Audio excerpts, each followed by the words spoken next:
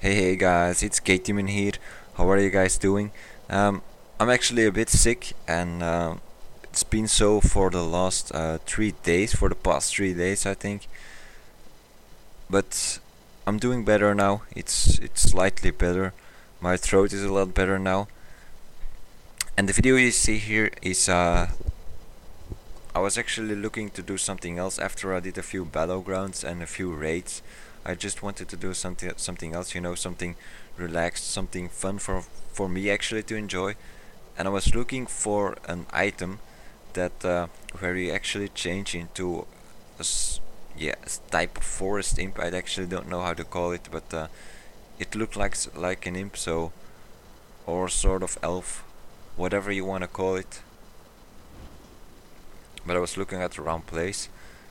I maybe could add a map where it is, but you can see it on the map in a few seconds where it is. I was actually looking totally at the wrong place because I just didn't did any research to it. So and it is an item where you change into a forest imp, but you probably won't see a lot of people use this because it has only 3 charges, and you can't use it in when you're in combat. So and also can mount with it, but the item just itself is really cool because the graphics are really nice. So and I could imagine on an RP server it would be really cool as well.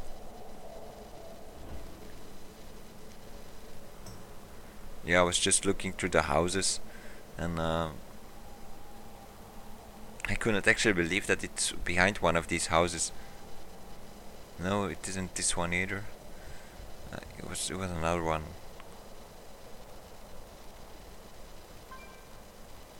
I can't actually remember. Yeah, it was this one. It was this one. So I had my map open there because I knew I was making the video. So now you just fly behind the house. I know there is something behind the house. It's really strange, but it is so. And there is the guy. So yeah, I don't know what you would define that, but to me he looks like some sort of a forest imp. I don't know how to say it. And it's really easy to kill. And you get just a cool item of him. So well, after I killed him, uh, I just wanted to kill him again so I could get the item again. And but another guy, an alliance was there and he killed him already. So yeah, too bad. I got it again eventually, so it's just fun to do because a lot of people, if you show this item to them and you change into him, then they are like, oh my god, dude, where did you get that? And it's actually so simple to get, but so simple. The only downside is, yeah, it has 3 charges and you can't use it in combat. Whoops, I ticked my microphone. Sorry for that. 3 charges and you can't use it in combat and yada yada.